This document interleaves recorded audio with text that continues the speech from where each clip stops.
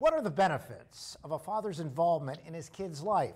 And what barriers does he face in Pennsylvania? A report published this year laying out 7 recommendations. More work flexibility is important so dads can be at events, doctor's appointments, and academic meetings, all to improve how dads are treated. Also in custody cases, child service solutions, and parenting classes. The group emphasized that encouraging fathers to step into their roles more should be a state priority.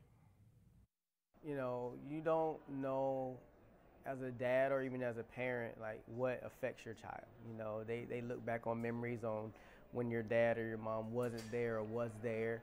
And it's important for me to try to make time to be at all the major events. And the report also suggests creating a permanent committee that can help dads navigate all the state resources that are already available to them.